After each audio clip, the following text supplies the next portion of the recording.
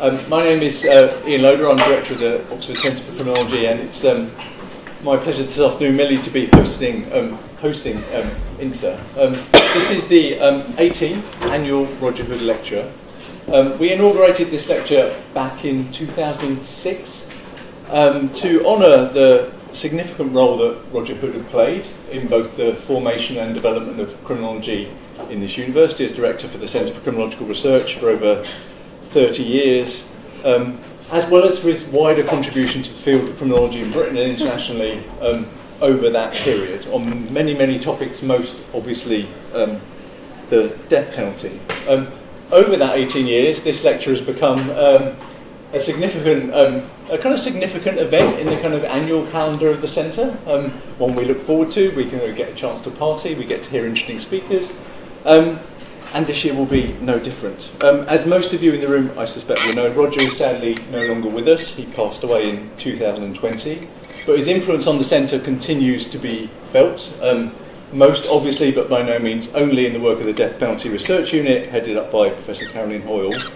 And it is our pleasure to continue this lecture now in his name and in his honour. As I say, my principal job today is to introduce and chair the lecture, which will be delivered this year by Professor Insa Lee Koch, who's Professor of British Cultures. What a great job title that is. Do you think so? I think it's terrible. Maybe we'll discuss that. We'll discuss that afterwards. Okay. Who has the unfortunately named title, the Professor of British Cultures, at the University of St. Gallen in Switzerland. Prior to that, Insa was the Associate Professor in Law and Anthropology at the London School of Economics. She is originally of this parish. Insa did her DPhil in the law faculty here. The book of the DPhil was published as Personalising the State, an Anthropology of Law, Politics and Welfare in Austerity Britain, published by OUP in 2018. And it was the winner of the Social Legal Studies Association's Hart Prize for Early Career Academics. Her new project, and which she just tells me is a second contract from OUP, is on the British state's discovery of modern slavery, focused in particular on the question of so-called county lines drug dealing. So, enough from me. It's a great pleasure to have you here, and the floor is yours. Thank you. Thank you, Ian. Can everyone hear me? Is that okay? Okay, great. So I just want to start by thanking people. Thank you, Ian, for inviting me and for your introductions.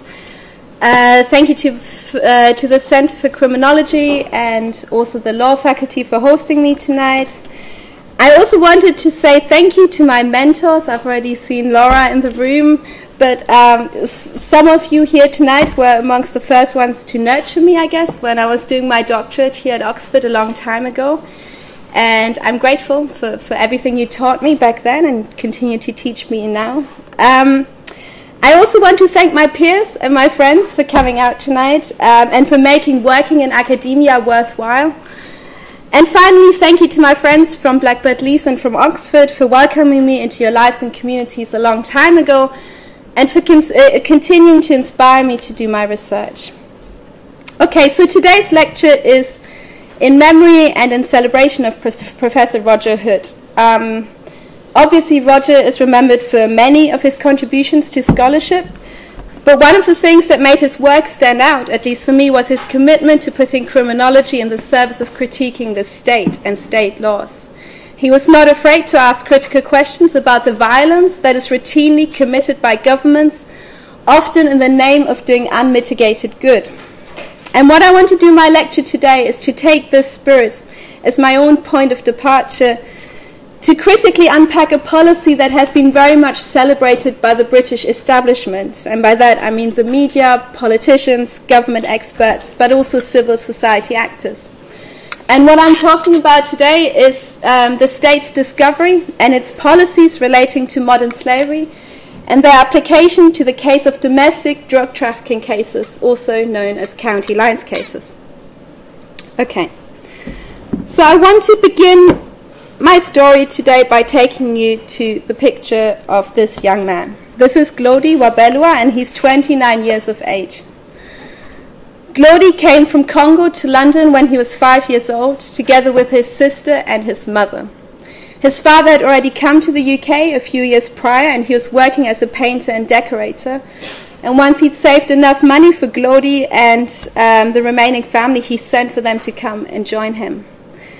Glody spent his childhood in South London in an area called Forest Hill, on a housing estate where crime and unemployment were ripe. When he first came to the UK, he didn't speak a word of English, and he found himself bullied at school. And what he learned from a young age is that he had to fight to defend himself. Glody remembers that there was never much money growing up in the house, despite his dad's struggle to make ends meet. And as a young teenager, he was selling supermarket donuts in the schoolyard to make a bit of extra money. When he was 13, he started dealing cannabis on the streets, but relationships broke down at home when his mother found out what he was doing. And when he was 15 years old, he found himself sleeping rough on the streets. Through a friend, Glody was introduced to a slightly older guy, about 20, 21 years of age, who offered him a place to stay in return for Glody working for him. Now, this was Glody's introduction into selling Class A drugs, heroin and crack cocaine. As a low-level runner, he'd be sent to places all over the country, carrying the drugs on him and selling them directly onto street users, often getting implicated in very violent situations. In 2010, when he was 16 years old, Glody was caught with drugs on him by the police, and he was charged and convicted for 3 years in a young offenders institution. He came out of prison when he was 18 years old, and shortly after he'd come out of prison, he ran into the man that he used to work for. The guy told him that he was happy that Glody hadn't snitched on him and that he'd done his time. And they went out for food, and during a meal, the man told Glody that he still owed him money. And this is because when the police had arrested him, they had confiscated the drugs and the money that he was carrying, and it was that which he now owed the guy. The guy told Glody that he would help him pay off his debt and allow Glody to earn some money at the same time, so they would strike a deal that would work both ways. He would now answer the phone or hold the line. And this was essentially a modest step up from being a worker or runner in the drugs line to becoming what we might want to call a shift manager. So now he would take phone calls from drug users and direct those orders to other runners, rather than being the person who was out on the streets dealing drugs himself. Now, young men like Glody are not an isolated case. They count amongst the thousands that the government has discovered as being involved in what it has come to call county lines. County lines is the name that the British government gave in 2015 to essentially the street-level economy of heroin and crack cocaine that is spreading from larger cities to smaller towns and coastal areas. And here you can see a map that obviously features London and some of the lines going out, but you can imagine something similar from other major cities across the country. Now, what the government has argued is that as drugs markets are becoming saturated in the big cities, places like London, drug dealers are spreading out into the counties or provinces, establishing drugs lines that work through the use of a designated mobile phone line. And what makes county lines quite so vicious as a form of crime, according to the government, is not only the fact that it sort of cuts across traditional police boundaries or local authority boundaries, but also the fact that it relies on distinct forms of exploitation. What we're told by the government is that those at the bottom rung of the drugs economy have actually been trafficked, enslaved, and exploited by others who are higher up in the drugs chain. As a consequence, the government argues that the young people and also vulnerable adults who work at the bottom rung of this drugs economy should no longer be criminalized for drugs offenses and other offenses that they might have committed, but instead they should be treated as victims that are in need of state protection and care. Now, this discovery of county line dealers as victims, indeed as slaves, raises a number of key questions that lie at the heart of my talk today, and that are also at the heart of the bigger book project that I'm thinking about at the moment. And so here are some of the questions. How has the British state gone from criminalizing drug dealers to treating them as victims or in fact as slaves? What kinds of moral, legal and political realities are constructed in this process? And what does any or all of this tell us about the state or statecraft making in Britain today? So what I want to do today is to deconstruct the idea that has very much been endorsed by the government, the media, but also academic scholarship, that the shift from criminalization to redemption has been an unqualified blessing.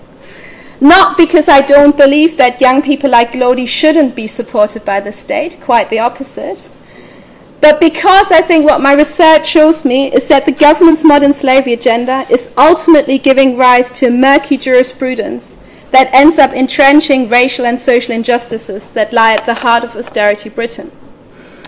And what I want to argue by way of conclusion today is that I think we can use the case study I'm presenting here as a starting point for thinking about more general critical decolonial endeavours. And as I said, I'll come back to that point in some of my more analytical points in the conclusion.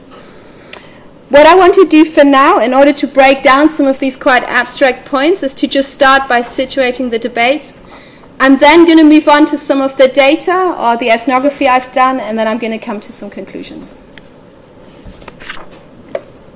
And I will try to stick to time, but Ian, you're very welcome to cut me off or remind me. Okay, I'm going to start by situating the debate then. So, in the summer of 2019, I found myself at a community event in South London. The keynote speaker for the evening was a white English man called Kevin Highland. You might have heard the name, a former police officer, but also the former independent anti-slavery commissioner, which itself is quite a new governmental office. And he opened the evening in the following words. He said, "Over 200 years ago, Britain made the slave trade illegal. And yet we have to accept the shame and the responsibility that this evil is still happening. 40 million people across the world are suffering from slavery, modern slavery, people in London and in Congo.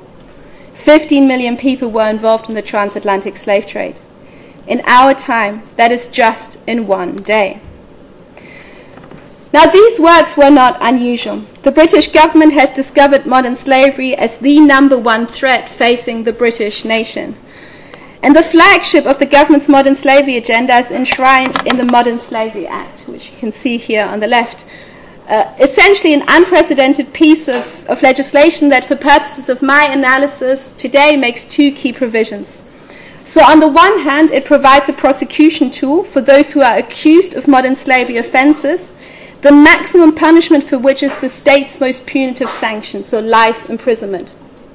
On the other hand, this piece of legislation provides a defense for people who've committed certain offences, including drugs offences, while they were in a state of slavery or exploitation. So young runners like Lodi, for example, who were made to sell Class A drugs on the streets, now potentially have a route to acquittal if they run this exploitation defense. On the back of this piece of legislation, a whole institutional and funding landscape has been emerging as frontline workers, legal experts, government bodies, as well as civil society actors are learning to speak, identify, and respond to what they consider to be these problems of modern slavery. Now, just to give a bit more context, when Parliament enacted the Modern Slavery Act, it didn't actually have the demographic of county line dealers in mind. On the contrary, debates in Parliament was at the time still very much focused on cross-border trafficking issues. So concerns were over migrants, particularly from the global south, who were seen as being trafficked by so-called organized criminal networks for purposes of sex and labor exploitation across national borders. And what was felt by Parliament at the time is that better protection and law enforcement mechanisms were needed to respond to these problems. And I should also just say in passing here that this very much reflected broader concerns in the international arena that had been running strong since at least the late 1980s, and that had already fed into a number of international conventions and protocols, including the UN Protocol Against Trafficking. Sometimes you see that referred to as the Palermo Protocol. Some of you might have come across it. But what interests me today is what happens on the domestic scene. And what is interesting is that since the implementation of the Modern Slavery Act, what we see is that this piece of legislation has become more and more domesticated, or vernacularized, as we might want to say. And what I mean by that is that government statistics today tell us that we've seen an exponential growth in modern slaves who've been trafficked and enslaved on home ground, so within national borders. And this growth in slaves has been in large part attributed to the growth of county lines. So that's the connection here. Now, what makes the discovery of county line dealers as a case of slavery so astonishing, at least for me, is that the people we're talking about here actually count among some of the most stigmatized and criminalized demographics of young people in this country. As I'm sure people in this room are aware of, the British government has been waging a war on gangs, right? You've heard of this, I'm sure. The impetus for this, or the most recent impetus for this, were the so-called riots in 2011, the largest civil uprisings that England had seen in a few decades, that followed the police's killing of a young black man called Mark Duggan. What happened in the aftermath of these civil uprisings is that the government came to argue that a pathological gang culture was to blame for the violence that had erupted during these uprisings, but also for all sorts of other moral and social ills that the British nation was facing. And the upshot of that was that many young people, particularly from disenfranchised, urban, minoritized, working-class communities, now saw themselves labeled as gang members, and their names were entered on police databases. This, in turn, as people like Patrick Williams, but also organizations like Amnesty International have shown us, justified an ever closer monitoring, surveillance, and criminalization of young people's intimate lives, their everyday social movements, but also their involvement in artistic expressions such as drill music. Now, what's interesting to me is that the same government that has implemented the war on gangs is now also the government that has discovered potentially the same demographic of young people as potential victims in need of saving. In fact, it was intelligence supplied by local police forces and authorities to the government's gang unit, so its Ending Youth and Gang Violence program, that was central to the government's subsequent discovery of county lines in 2015. So there was a direct institutional link here. Now, this discovery of the demographic of so-called gangsters as potential victims, in fact as slaves, appears like a good news story. One whereby those whose suffering had previously gone unheard, in fact actively being criminalized, is now explicitly recognized by the state. From this point of view, I think the government's modern slavery agenda is not only a much overdue policy, but also promises greater social and racial inclusion, which I think is one of the reasons why the left has also been in favor of this policy, which has been implemented by a conservative government. And yet, I think as Bridget Anderson, drawing on Wendy Brown, reminds us, and this is a quote, a sure sign of a depoliticizing trope or discourse is the easy and politically cross-cutting embrace of a political project bearing its name. In fact, as scholars from within anthropology, which is the discipline or one of the disciplines that I was trained in, have shown, we need to critically interrogate what they call the humanitarian impulse or the bourgeois humanism that is implied by these linear tales from punishment to redemption. What anthropologists have shown us is that the politics of victimhood has typically justified all manners of external interference on the part of Western liberal nations in the name of saving colonial as well as post-colonial subjects for their own good. Modern slavery policies, we can say, are an example of this par excellence. Anti-trafficking scholars working mostly in the realm of kind of cross-border trafficking debates, so in the international realm, have shown us that these policies have not only perpetuated what Julia O'Connor-Davidson has called a liberal superhero tale about the West, but they have also tended to justify ever more draconian border, immigration and criminal justice policies. So what I want to do today, and what I'm trying to do in the book that I'm writing, is to take these critical perspectives as my own point of departure to investigate the question of what happens when so-called criminals are rethought as slaves on home ground. In fact, I think when it comes to Britain and Britain's domestic policies, we have much reason to be cautious. And this is because modern slavery policies don't operate in a level playing field.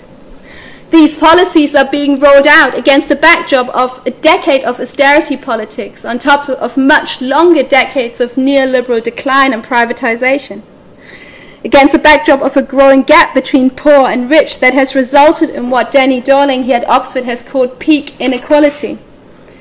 And finally, against the backdrop of a deeply biased and broken criminal justice system that continues to disproportionately target the same people who are now discovered as slaves.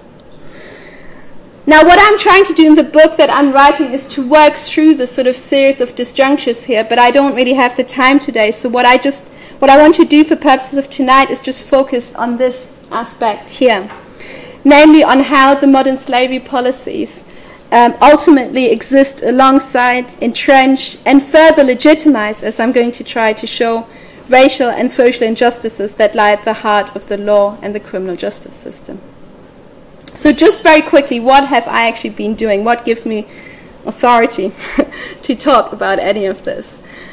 I've been doing multi-sited fieldwork or ethnography as an anthropologist and as a lawyer to understand the sort of emerging landscape of modern slavery jurisprudence. And that has involved three key elements. First of all, I've done a sort of multi-sited, multi-institutional analysis working with law enforcement, so police officers, all sorts of other frontline workers, government experts, and lawyers, prosecution and defense lawyers, as well as judges, on how they see and come to act on this new reality of slavery that they're now being instructed to recognize.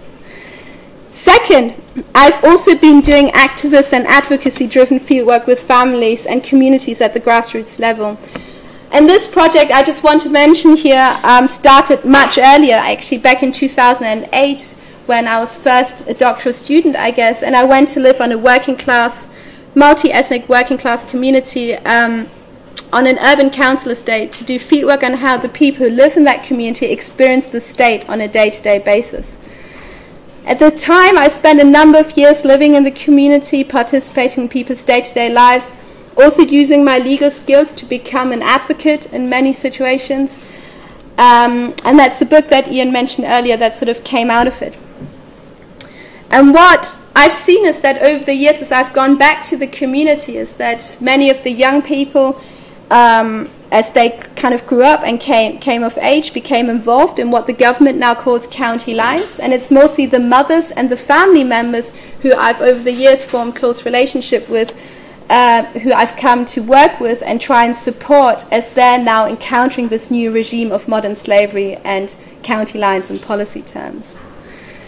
And then finally, in addition to working with the families as well as with various kind of professionals and faces of the state, I've also been doing an ethnography of the courts, of the Crown Courts, so Britain's most serious criminal courts, where for the first time in history, modern slavery trials are being brought. So I've spent hundreds of hours over the past few years just trying to observe and understand what's happening in these proceedings. So what then are some of my findings? Okay, I'm going to come now to the first of my kind of substantive ethnographic sections, which I call here the making of slaves, which looks at how slaves are imagined into existence at the front line. Is my pace okay?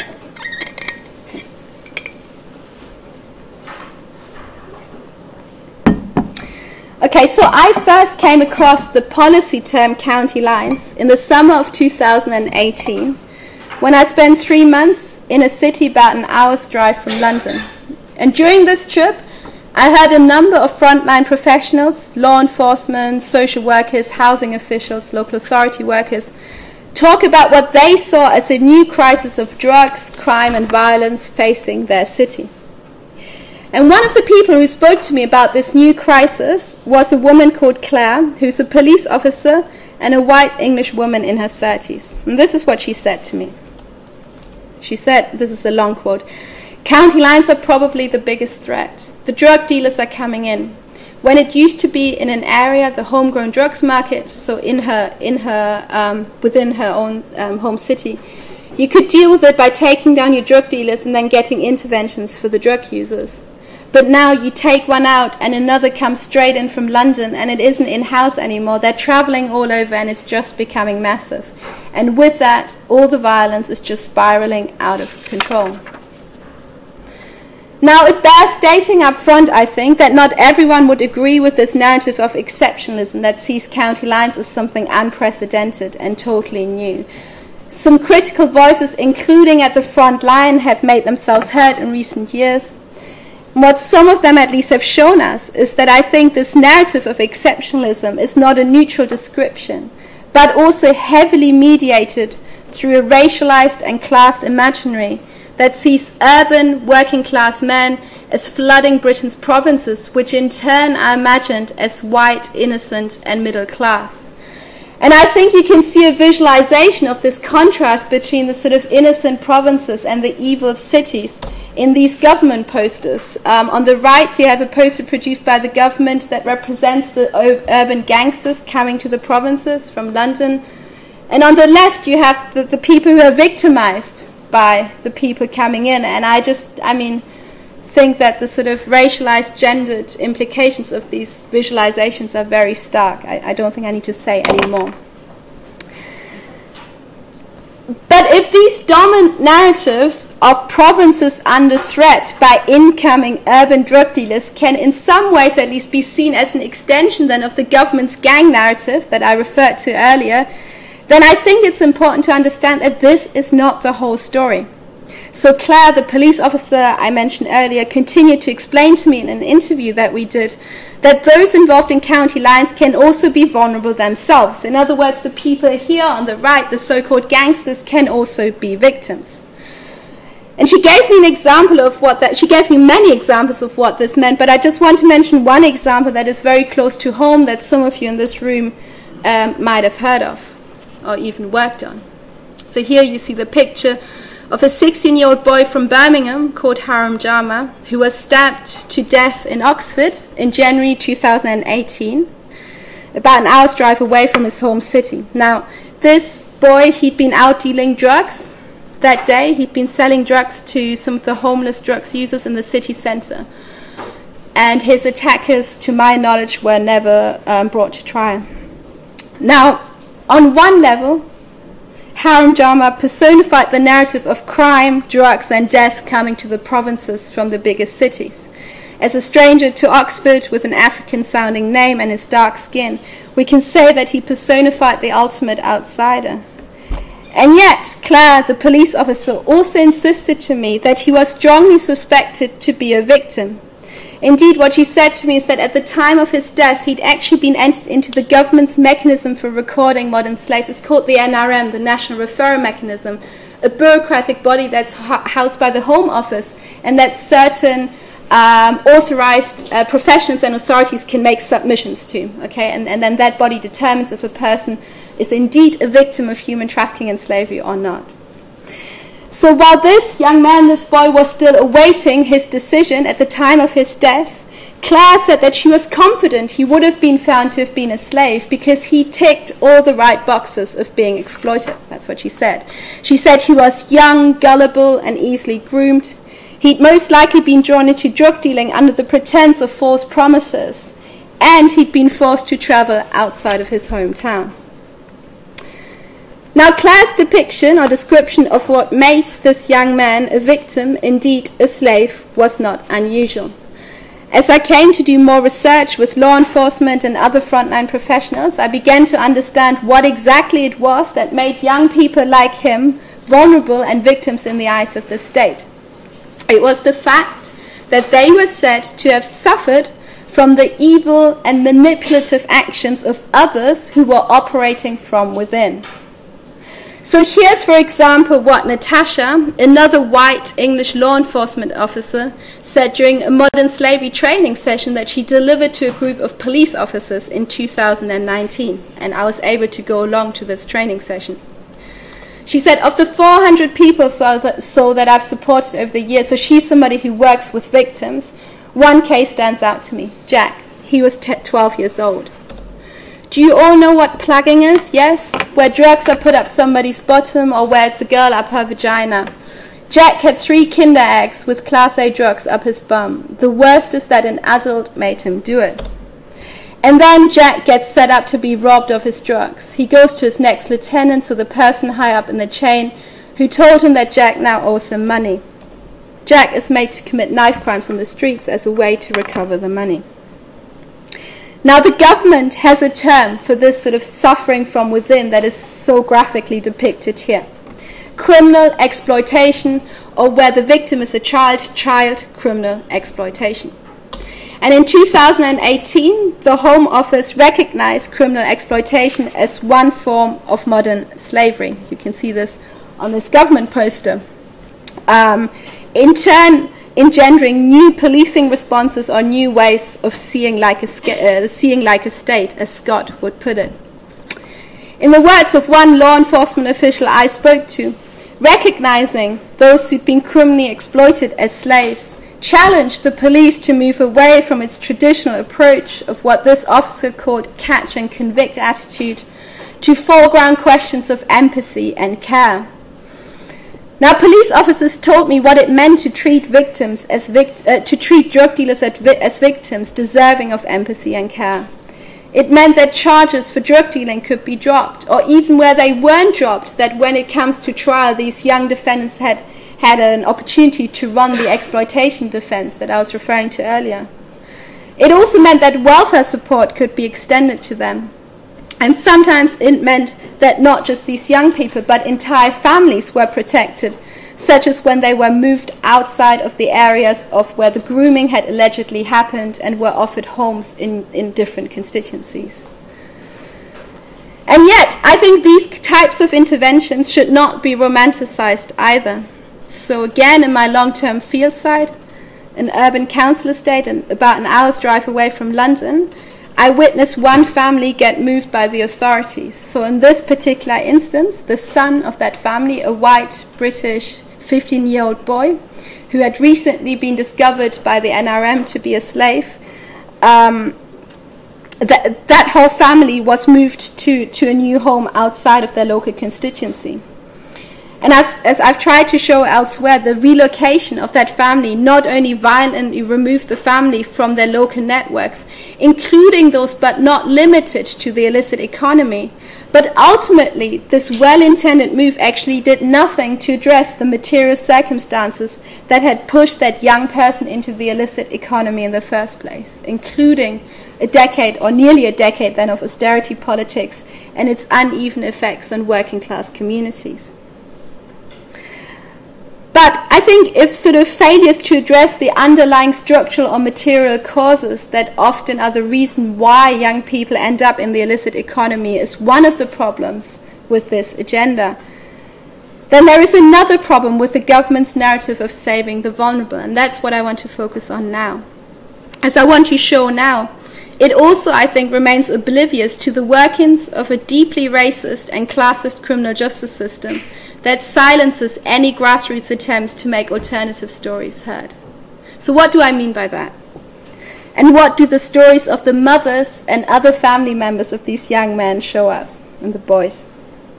Okay, I want to explain this point now by coming to my next ethnographic section, which I call ethnographic disjunctures. So if from the point of view of law enforcement and the government, the modern slavery agenda constituted a genuine opportunity for more inclusive change, then I think the situation could look very different from the perspective of people at the receiving end. Now, a large part of my research has been with the mothers and other female members, so typically sisters, aunts, or even girlfriends of these young men who are now potentially discovered as slaves. And part of the reason why I've worked with the mothers so much is because they were often more easily accessible to me, they were more relatable to me, and I've been able to form close relationships and friendships as well as advocacy-type relationships with them over the years. So to understand how these mothers and other female carers experience the situation, let me turn again to an example. So here you see a woman, the picture of a woman called Angelique. I met her in 2018, and she's the mother of a 25-year-old black man from South London who I call Tyrese. It's not his real name. Tyrese was serving a prolonged sentence for drugs and also some other offences when I first met her a few years ago, and he's recently been recalled to prison, so he's back in prison now. Now, Tyrese had never been recognized by the system as an official slave. Part of it might be down to timing. So he was first arrested around 2015-16 when the government's modern slavery agenda was only just beginning to be rolled out. As I said, county lines was only discovered in 2015. But even in subsequent years, the authorities failed to enter him into the NRM. And this was despite the fact that, according to Angelique, this young man, her son, had displayed all the classical signs, as she said. So here you have a list of official indicators of exploitation, a list that had been produced by one of the local authorities in London, and Angelique sent it to me in an email. And what she'd done, the details don't concern us here today, but what she'd done is she put a tick behind all of the indicators that her son had displayed, thus making the case that on the government's own logic, he should have been recognized as a victim and he should have been protected rather than criminalized. Now, Angelique's story was not unique. Throughout my research, I came across countless cases where individuals had never been officially recognized as slaves by the state, alternatively, where they might have been recognized as slaves by the NRM mechanism, and yet it made no meaningful difference to how their cases were handled. In many of these cases, family members had been campaigning for years. So Angelique, for example, had trained herself in grassroots advocacy, learning about words such as exploitation, trafficking, modern slavery, and instrumentalizing them to remind the authorities of what she considered to be their duty of care towards her son. And yet, attempts to actualize their children's rights to make their stories heard often had very murky, if not outright contradictory effects. Women like Angelique would typically find that they were labeled difficult or angry parents in their interactions with frontline officials. Thus also, we might want to say, tapping into deeper racialized and gendered narratives that have tended to stigmatize minority ethnic working class women. More so, these labels of these women being difficult or angry could then be used to exclude them from any kind of professional interaction or from professional settings that their children had to go through, including from public court processes or trials that these children had to go through. So let me just turn to an example to illustrate the point. In one instance, both I and 35-year-old Tanisha, a black woman from South London and a trained social worker, found ourselves banned from the public gallery by the court. We had been attending Rico's murder trial in the spring of 2019, and Rico was Tanisha's brother. Rico was at the time a 16-year-old boy who'd been charged under the doctrine of joint enterprise, which I'm sure people in this room are familiar with, for the murder of a drug user alongside his co-defendant, who was also his boss in a county line, an older white male. Now, Tanisha had come to the trial of her brother to give Rico support as a family member, as his sister, but also actually as his appointed guardian. And for her, this meant that, or for her, the way she perceived of her role was that she had a duty to exercise what she called vigilant care in a trial that she felt had been stuck up against her brother from the get-go. So using her training and her knowledge as a social worker, she did her best to mitigate the prosecution's portrayal of Rico as a ruthless gang member who'd been willfully involved in county lines. She tried to get the court to see that this portrayal had been based on a wrongly quoted report by social services, so there was actually no evidential basis for this. She tried to get across the point that, in fact, Rico had received a decision by the NRM that had confirmed that he was an exploited victim, and that furthermore he desperately needed psychological assessments to be carried out in light of a history of traumas and undiagnosed disabilities. Yet her attempts to advocate for her brother in these various ways had not only generated resentment among Rico's own legal team, but also raised the prosecution's suspicion. This, somehow, I don't know how, got fed back to the judge, who one day and without warning ruled that Tanisha had disrupted the legal proceedings and that she, as well as all family members and associates, including myself, would be banned from entering the courtroom under the threat of arrest. Now, this was not the end of Tanisha's advocacy work, however. So a couple of days after she'd been banned from going to court, and I also stopped going at that point, Rico was found guilty of manslaughter by the jury. The judge sentenced him to an aggravated life sentence, ruling that his involvement as a low-level runner in county lines was not a mitigating but an aggravating factor because it made him a particularly dangerous individual. What happened to Rico is that he was moved to Cookenwood Young Offenders Institution, a notorious prison that has been in the spotlight for its high levels of staff and inmate violence. And these are just a couple of reports that have picked up on this. The picture on the left is screenshot of a BBC article only from last month, and then on the right you see the most recent report of an unannounced inspection back in 2021 of this young offenders institution. Tanisha called me in tears one day. Rico had been attacked by a prison guard, a white officer, in what Tanisha felt or worried might have been a racially motivated attack. She never got proof of that. Rico told her over the phone what had happened. A prison guard had approached him and asked him to beat up some of the other boys on the wing. When Rico refused, the guard had acted out revenge on him. One day, he'd left Rico's cell door open and a group of boys had come in and brutally attacked Rico while he was lying on a bed. It was only after some time that officers came to intervene.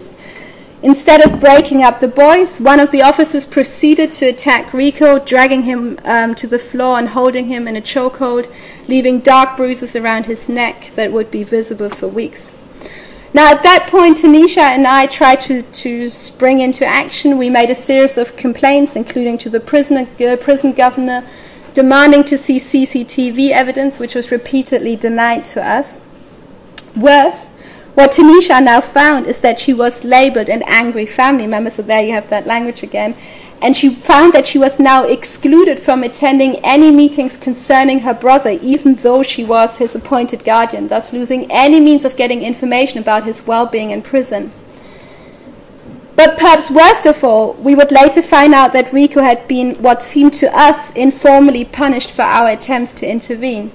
He had his so-called privileges withdrawn, was kept in solitary confinement for days at a time, and was routinely tantalized by prison staff.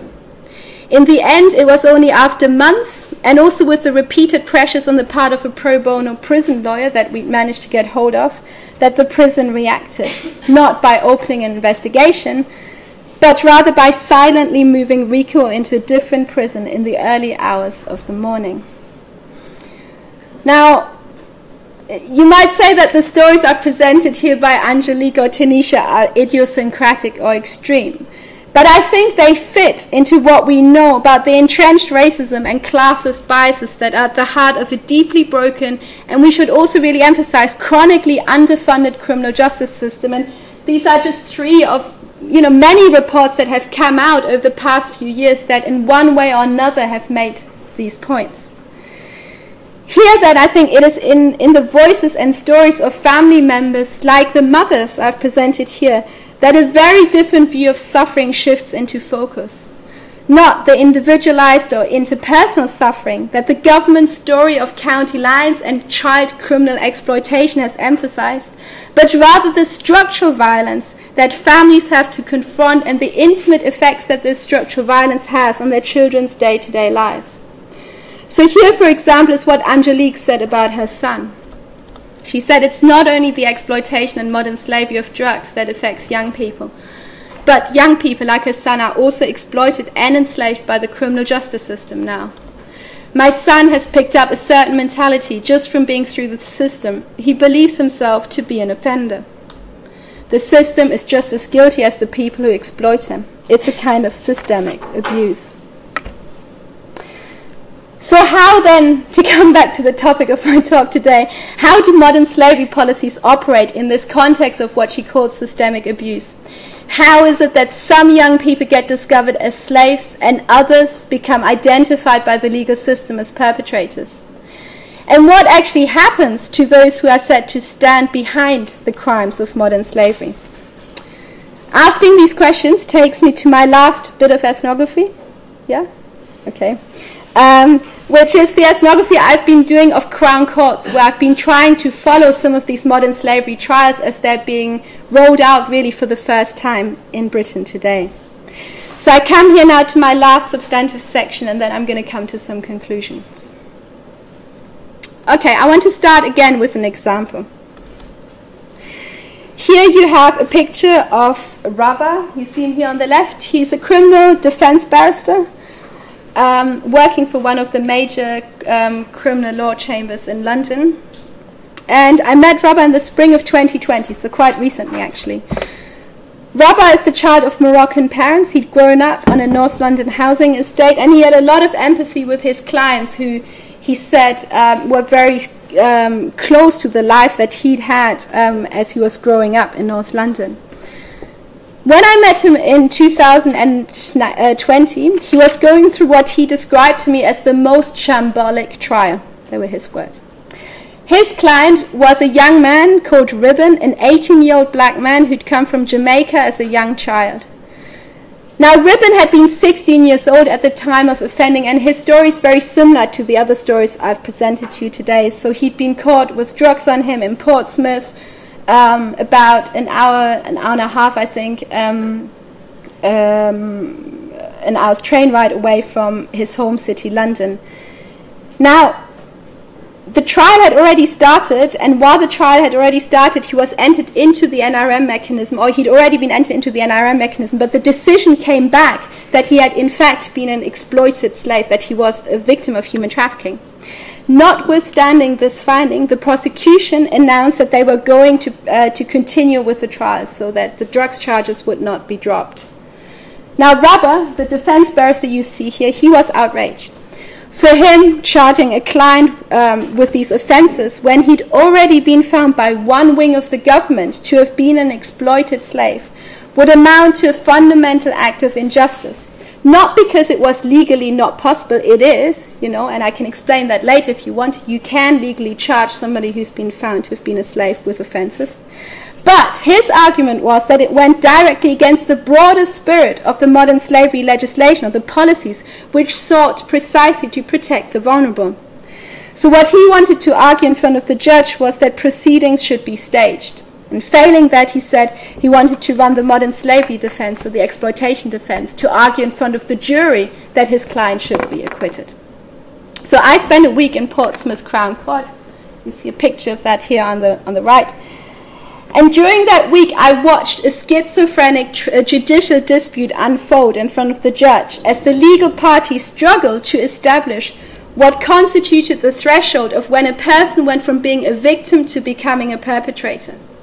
And what struck me was that the very same facts that on one account, the defense's account, were seen as evidence of this being a victim of exploitation, were seen on another account, namely the prosecution, as evidence of this person's cunning criminal behavior. So, for example, the fact that Ribbon had repeatedly gone back to drug dealing even after, the police had safeguarded him, that he did not want to be seen to be cooperating with the police, and in fact that he refused to see himself as a slave or a victim, were seen by the defense as evidence of the fact that he was a victim who'd been groomed, whereas the prosecution argued it was evidence of his cunning manipulative behavior. Now, a week after the legal disputes, the judge gave his ruling. He sided in favor of the prosecution, arguing that he was entirely satisfied that the young man had gone from being a victim to becoming what he called an alpha victim, someone who's mastered the game of victimhood. Now, I think the case had revealed a fundamental epistemological uncertainty that I've come across again and again. This is one of many trials. Namely that of distinguishing slaves from perpetrators in a situation where exploitation is defined as a problem that is emanating from within. As a senior detective in the London Met Police said to me, at what point does a victim become a suspect? It's a sliding scale. And actually nothing is fixed on that sliding scale. Because you find yourself going from being a victim to being an offender, almost back to victim. It just depends on the dynamics of the situation. Now, I think this quote and the case had revealed a central problem. Just how easy it is for a drug dealer like Ribbon to go from being seen a victim or a slave to becoming a perpetrator once more. But if victims can become drug dealers, then I think the picture gets even murkier when we turn to a final question, the question of who then gets prosecuted for modern slavery or human trafficking offences under the Modern Slavery Act. So let's just quickly remember the Modern Slavery Act, I said this at the beginning, it doesn't just make a defence available, the exploitation defence, but it also provides a prosecution tool for people who are said to stand behind these crimes of human trafficking. And what we've now seen is the first successful prosecutions and convictions being secured. And these are all mugshots I got from the media. I have not been able to access a complete database of these prosecutions for reasons I can explain later. But what I want to do is just conclude with this case here, which, according to some sources at least, was the first ever successful conviction for human trafficking in a county lines trial that was secured by a jury-led trial. Now, this case was described to me as a saga by the officer in case, so the officer who'd overseen the entire investigation, because the case had actually started back in 2014. I met him in 2019, so the case had been going on for 5 years. To cut a long and also very convoluted story short, so I'm going to try and simplify it here. What happened here is that the 3 young men you see on the picture had been charged and convicted of drugs offences in 2015, alongside, I think, 10 other defendants. So it was a massive drugs conspiracy trial. These 3 young men had been found dealing drugs on a drugs line on a number of drugs lines going from London to Portsmouth. And yet their conviction for drugs conspiracy was not the end of the story. While they were serving their prison sentences for drugs, the officer who'd overseen the investigation and his team came to think that the defendants had actually done much worse, that they weren't simply drug dealers who had willfully engaged in criminal activity, but actually that they had instrumentalized and used others in the pursuit of this game. And this, I should say, was the year of 2015-16, so the language of county lines and exploitation was just beginning to take hold. The officer in case told me that him and his legal team chanced upon human trafficking legislation almost by accident, he said. But it would take until 2017, another 2 years, before they were given permission by the Crown Prosecution Service to charge. And even then the case went to retrial several times. It was a really messy trial. In 2019, I went to trial in Inner London Crown Court, having this time been invited by the prosecution and the police to join this trial. Their case was that the 3 young men had trafficked children and 1 vulnerable adult from London to Portsmouth with a view of exploiting them while they themselves had stayed in the safety of their homes holding the drugs line. At the close of the prosecution's case, 2 of the defendants stepped forward and pleaded guilty. And they'd been told by the judge, or they'd been given an indication that they would be able to reduce their sentences if they pleaded guilty at that stage. Now the remaining defendant pressed on. And this was Glody, the young man with whom I started my talk today. Now Glody tried his best to make a different story heard, one that at the very least showed a more nuanced understanding. One where he, aged 20 at the time, had only been a couple of years older than the person he was said to have trafficked. That also he'd only been dealing drugs because he too had a debt to pay back. Remember, I said that he had a drug debt to pay back when he came out of prison. And that hence he himself was only 1 step removed from the person he was said to have enslaved and exploited, holding the phone line rather than being the person who was out on the streets. To no avail. In June 2019, Glody was convicted by the jury as a human trafficker in a county lines case. And while his conviction was celebrated by the press, both the liberal press and the more conservative newspapers, as a landslide victory, as a precedent-setting case of the fight against evil, I think it had also revealed a deep irony, namely that Britain's first ever slave masters in a county line case were 3 young minority ethnic men who didn't look all that different from those they were said to have enslaved. Okay, I'm going to come to some conclusions now. I'm going to try and bring some of what I've presented to you today together now. And what I want to do is to conclude by coming back to a question that I posed at the outset of my talk today. And that was the question of what the case study that I've presented to you today tells us about the making or perhaps remaking of the state and statecraft in contemporary Britain. Now, a dominant narrative has crystallized amongst criminologists, scholars of punishment, and other social scientists about the punitive turn that Britain, alongside other liberal democracies, has taken. According to this narrative, a once liberal state has taken an unduly illiberal turn as governments have come to institute a culture of control that governs through crime by punishing the poor. These are obviously very well-known quotes that most of you would have heard of in the works I'm sure you've read. Now, on the face of it, I think we can say that the government's modern slavery agenda constitutes a departure from this punitive turn, a promise, as I said at the beginning, for greater social and racial inclusion.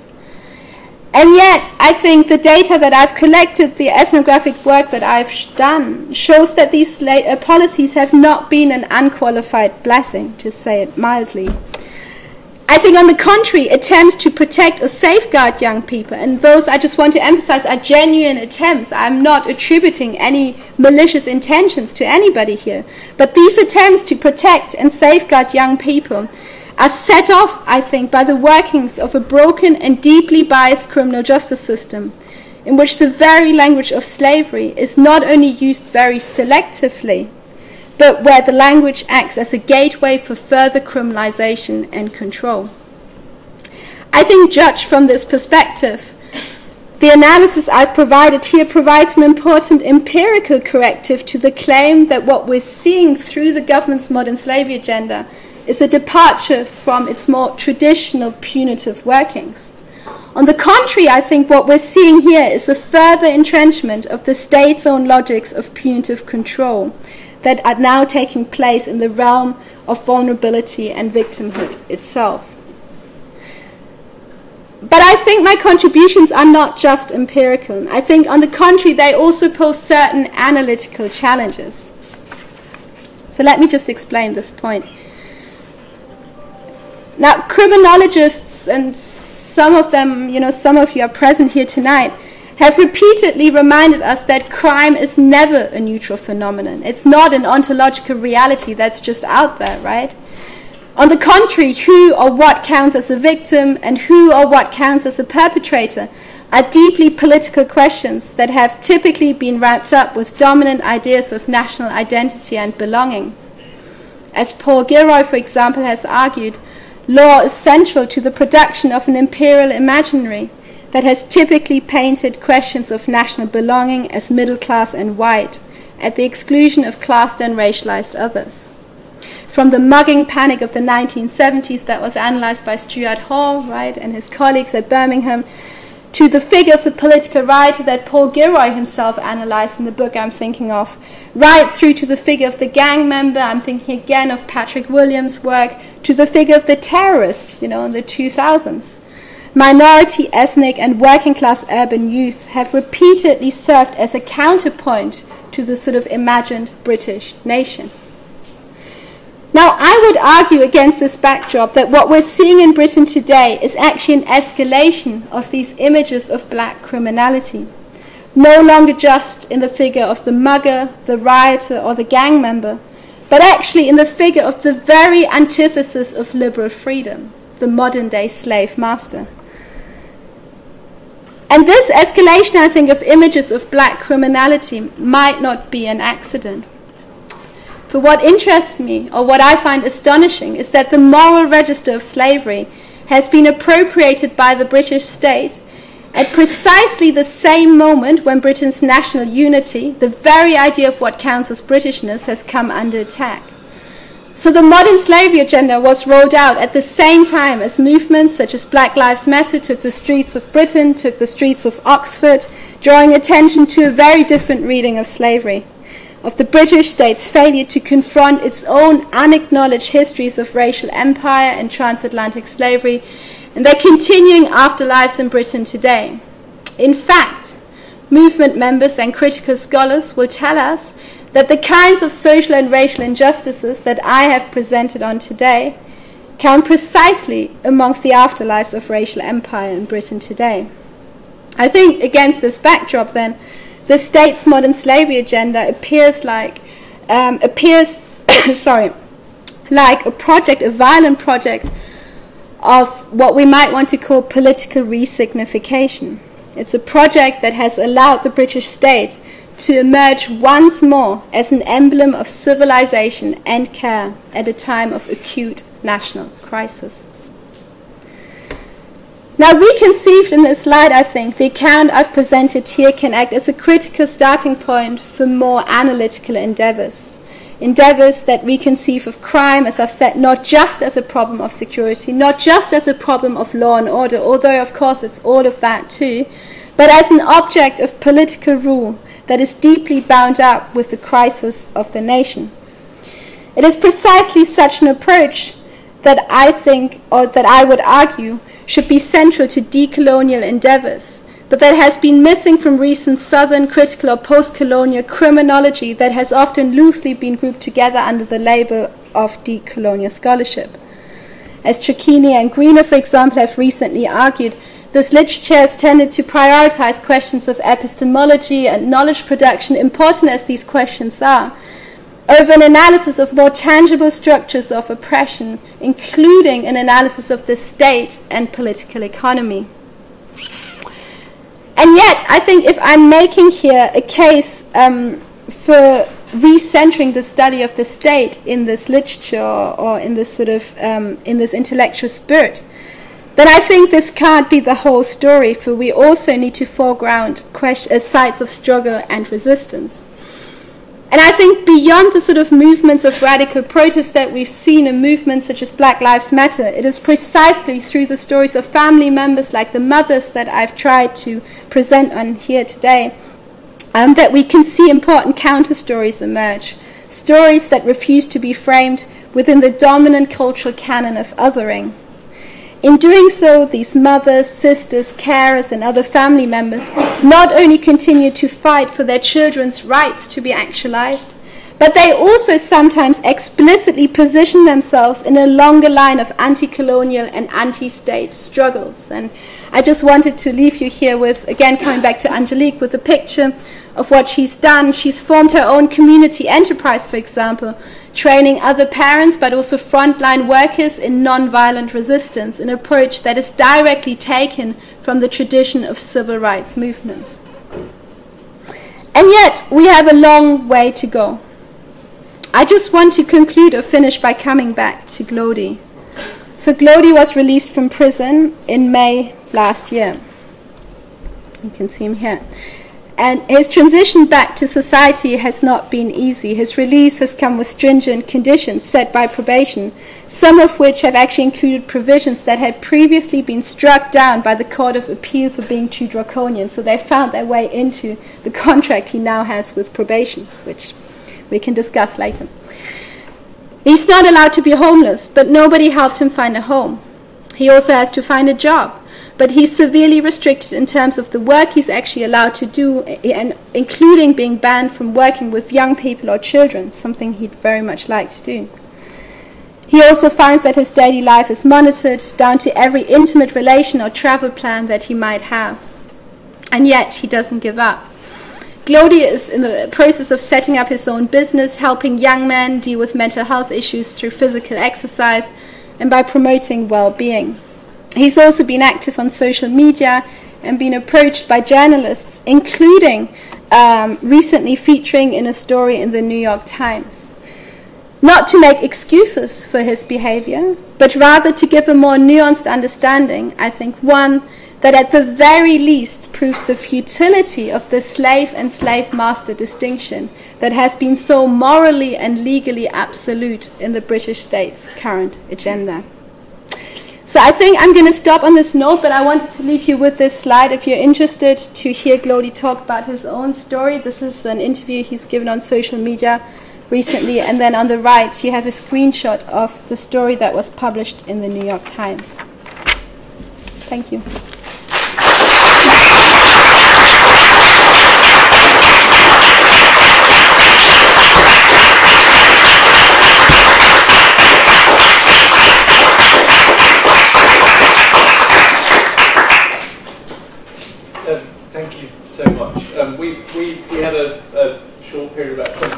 to initiate a conversation which we can then carry on over a drink outside in response to that fascinating and stimulating talk.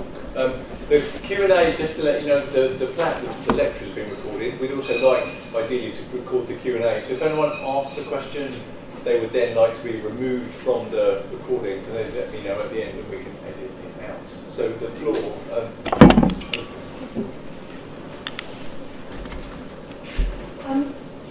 I think what you're saying is really interesting, but I wondered also from the ethnographic point of view, how much do you think for the police and the social workers and the court officials, the whole move towards looking at slavery and the victimisation of the people that they're dealing with has actually been a means by which they have revalidated their own legitimacy in a system which up until recently has been much criticised for where can we start? Corruption, problems, violence, sexual offences, and so on and so on. So where we have a context where, particularly after Sarah Everard's case and so on, where the police are under tremendous scrutiny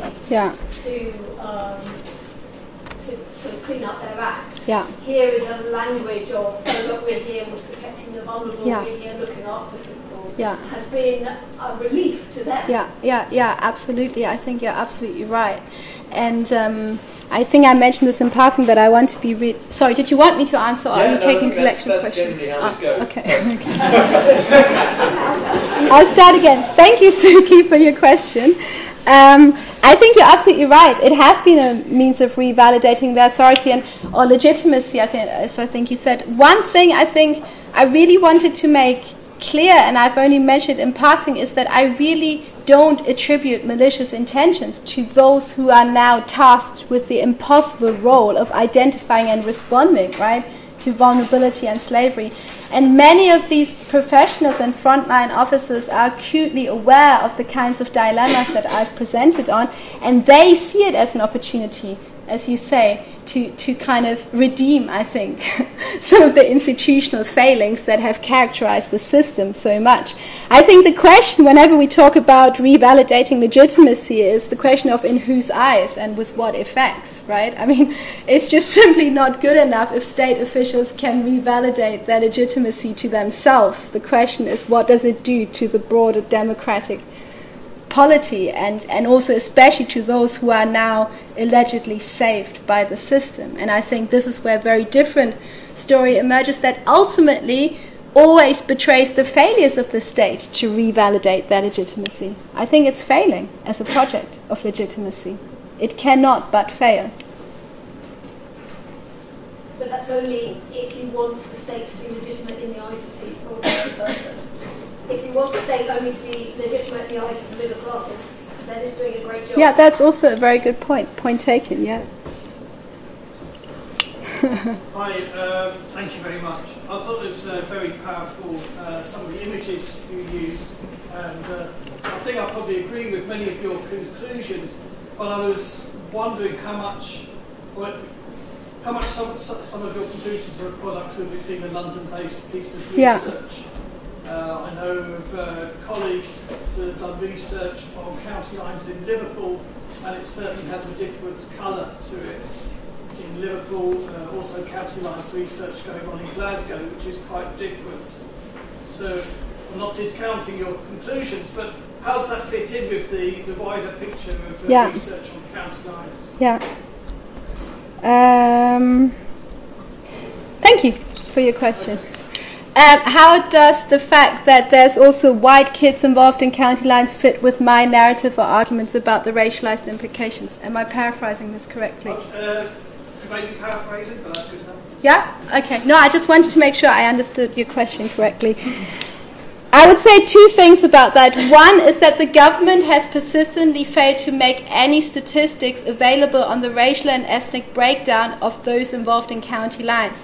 And this has not been down to ignorance or anything like that, because there have been repeated attempts on the part of journalists, of advocacy organizations and researchers, including myself, to make that data available. So it's extremely difficult to get that data, and without that data, we are reliant on the kind of research that the colleagues you've just mentioned have done, the research that I'm doing, to tease out any kinds of arguments.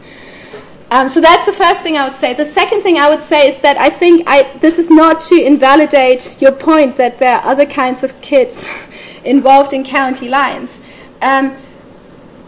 But my points about the political workings of this policy still stand.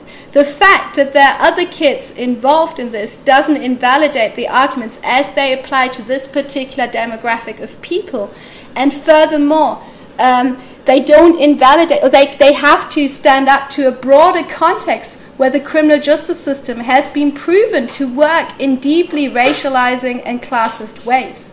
We cannot ignore the backdrop against which these policies are being rolled out. And that is a backdrop where certain kinds of demographics are being disproportionately targeted and penalized through some of the state's most punitive sanctions.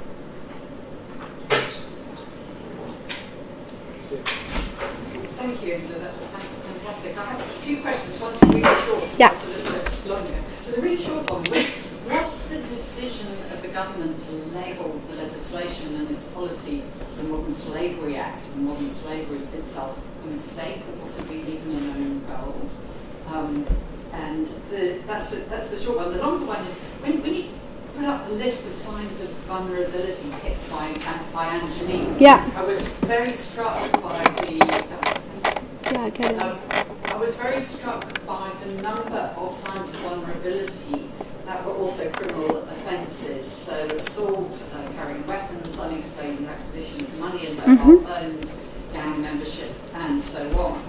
And one sees something very similar in the counter-terrorism sphere, where people are identified as being vulnerable to being drawn into terrorism, but the factors of vulnerability are also already criminal offences, which it seems to me might be doing some of the work in creating the ambiguity between the victim and gang member or offender status. And so my question here would be, should we just keep the criminal law out of this? If we're serious about describing this as modern slavery, should the criminal law have any part in respect of those for whom there would be ticks on that list? And I'm just noticing that one of the things included in the Act were a series of civil preventive orders, but one hears very little about them and their use. So why, I mean, this might come back to a discussion about sex, why has this become so punitive and so much like magic criminalisation? Actually, sorry, I think that was 3 questions. I might not answer the why question, but thank you, Lucia, for your questions. So your first short question was the question of whether the decision to label the Modern Slavery Act was a mistake. You mean from my point of view, or from the point of view of the government? But your question is about whether I think it was a mistake to label it that way. I personally, absolutely. I think to appropriate and reappropriate the language of slavery, which is not only the antithesis of liberalism, I mean, there's no crime worse than slavery in the liberal imagination, but to then also appropriate it in such a way that further cements white amnesia is a politically problematic act, to say the least. It was politically a very convenient act, because how can you be against fighting slavery? You know, it's impossible to mobilize political protest against an agenda like this. But it had hugely problematic consequences that allowed, precisely for some of the things you've mentioned here, a further blurring of the criminal law with, you know, the area of kind of pre-crime. Some of these things are not criminal offences, and yet we're kind of sneaking the language of the criminal law back in. What does it do, you know? And this, I guess, leads me to the second point about this list of criminality. Yeah, it's interesting what you mentioned. So some of these are already criminal offences in themselves. Some of them are merely referring to kind of warning signs that that don't really have a reality in the criminal law. So I'm just looking at some of them. Going missing from school or home, being found out of area. I mean, although that already raises safeguarding concerns. Should we keep the criminal law out of it, is your question. I think my personal opinion on this is yes, we absolutely should. The reason why I feel concerned about it is that because by introducing the criminal law into it, you're not just further validating the criminal law, but you're also allowing a whole host of other forms of behavior to become quasi-criminal categories. And I didn't have a chance to go into this, but what I noticed in the fieldwork I've done with law enforcement is that they're using these quasi-criminal categories in their day-to-day lives all the time. So I don't know, in one presentation I went to, an officer was talking about what they called mate crime, which is not a criminal offense, but it's the quasi-criminal category of describing a situation where an individual is exploited by somebody else who pretends to be their mate, their friend. Okay, cuckooing, I'm sure you've heard of that. Another one of those quasi-criminal categories, right? So that refers to a process whereby drug dealers are taking over the flats of typically kind of vulnerable drug users. And these terms are starting to be used like criminal categories, like the criminal law. And I think that is one of the effects that we're moving ever more into this area of pre-crime, which is validated through the use of criminal law in some instances, but resulting in a situation where anything is certainly up for grabs. As to why this is happening, you tell me, maybe over wine. I've seen 2 hands and I'm secretly queuing, so there's 3. 4 now. Rachel. Insa, that was so interesting, thank you. I just wanted to ask you a bit more about this kind of tipping point and who's defined as a victim and who's defined as an offender or a exploiter here. And there were a couple of things that I really wanted to ask. It's something that I've wondered about in interviews with youth justice workers recently. This is such a vivid narrative for how young people's offending is understood, especially if they're involved in drug stealing and so on. And I kind of have often wondered about the subjective judgments feeding into that, which is why your much more empirical analysis of this is so interesting, but how this is influenced by, who the definition of exploited is extended to, and how it's influenced by race and class and so on. But in all of that, so what I kind of wondered in a way was if you could say any more about the workings of the determination with the NRM, as far much as we know about it, how does that operate and what does that do? And I also wanted to ask about the intersection with age, and given the criminal age of responsibility of 10. Is it a tipping point at the 18th birthday as well that we're talking about here? Is this working more, not effectively, I mean there's enormous problems with it, but is it being extended more readily to under 18-year-olds, and does a tipping point become when a young person has their 18th birthday, yeah. Which is problematic in all sorts of ways? And these are sort of 3 bits of the same question, so I hope you give me this 3-part question. But the other part was whether or not, I've done as well, in your research with mothers, I was thinking particularly of the work of Elizabeth Cook, who's a research associate here, and I don't know if she's here, I don't think she is, but has written quite a lot about kind of maternal activism and charismatic matriarch figures that are much more likely to be given the kind of victim status or seen as suffering in various ways if they have certain characteristics and fit certain models and so on. And as we know, often certain mother figures like that have been very influential in the development of various criminal justice policies and laws and so on. So I wondered if there were parallel processes going on in how the mothers were being responded to and treated, and whether they were being seen as kind of victims or quasi offenders, if you like. Yeah, thank you very much for your questions. So 3 questions, right? Sorry. No, that's okay. I just hope I remember them correctly.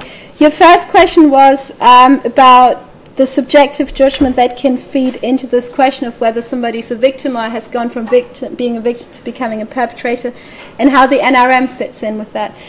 Yeah, so this is, I guess, one of the gaps of my research. Any research has gaps. I've tried to access the NRM and, get into the door and see how decision makers come to their conclusions, and I've failed. I haven't been given access. What I do have are transcripts of NRM decisions that were recited in courts, and also those that barristers and social workers have shared with me. that give me some indication of how these decisions are reached. And I think one of the things to remember is that this is a discursive process in the making. It's such a new policy, right? I mean, these are people who are getting their head around using a completely new terminology, but applying it to a problem that they're deeply familiar with. I know the government say county lines is a new thing, but the problem of drug dealing and the kinds of relationships that you have at the bottom rung of the street economy, they're not new to anybody who works in the field. And so this is where the subjective judgment, as you say, comes in. And you asked me in relation to that also to comment on age as one potential factor that might determine when the tipping point comes. Yeah, in the legislation, that is one of... So there's a difference in the legislation, for example, when it comes to the defense, to the exploitation defense, in terms of whether somebody's a minor or not. So legally, there is a difference.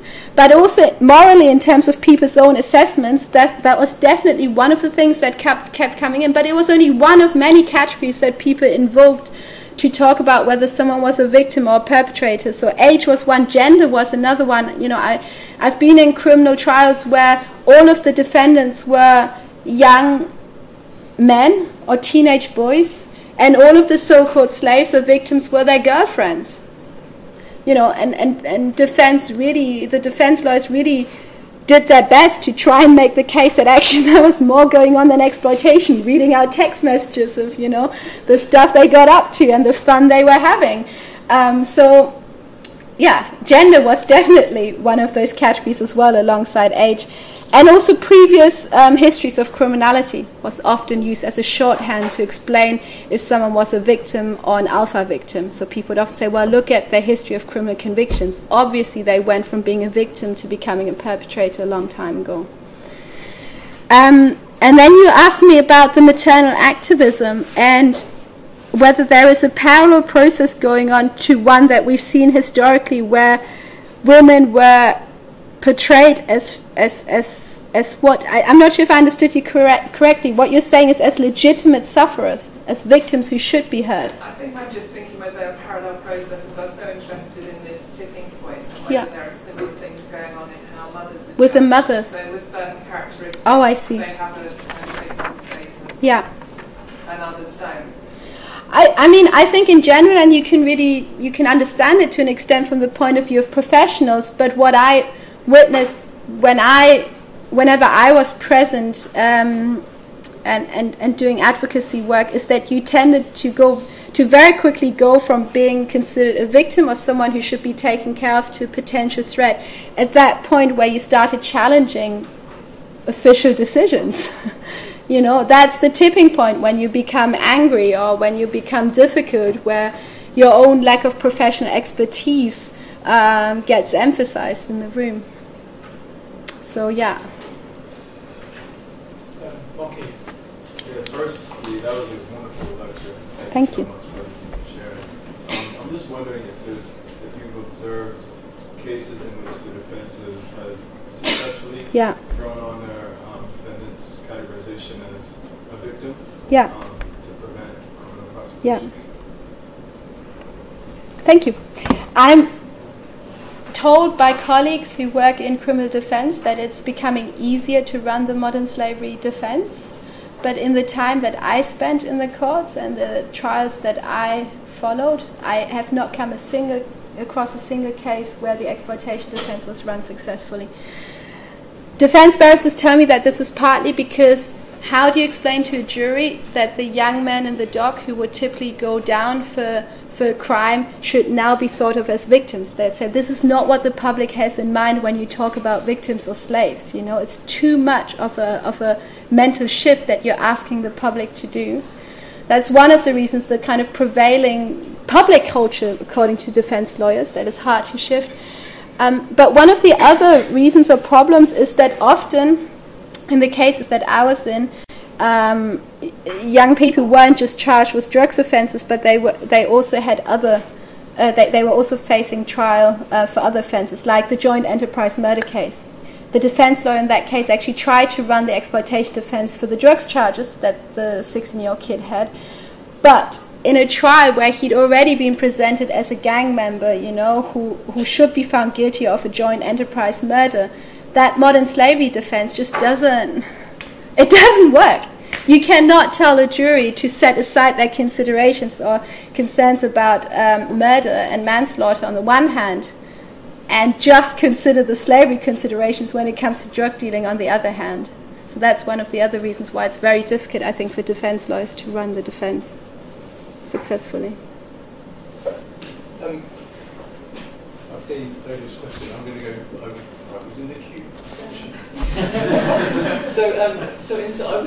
So I was struck by this. On the one hand, that there's clearly your argument seems to be that, in a sense, modern slavery is being mobilised in a project to kind of revalidate and relegitimate both the British state as a whole and its various of its criminal justice institutions. But you're also very keen at various junctures to tell us that you're not trying to impute malign intent to anyone involved in this process. So my first question is why not? Because that's one interpretive possibility. And if you're right about that, there's no malign intent going on. Yeah. What's happening here? Yeah. Is this, in some sense, a kind of, however inchoate, a political project to do the thing you've described? Or really is this a series of institutional actors trying in their own minds to do good and generating all sorts of unintended feedback effects, something which intensifies the kind of punitivity of the whole system and does something else as a kind of political effect? Yeah, you've kind of caught me out. You're asking me why I'm not attributing malign intent. I'm also conscious of the audience and the fact that this is recorded. And also conscious of the trust that people have given me, and the genuine intentions that I've seen.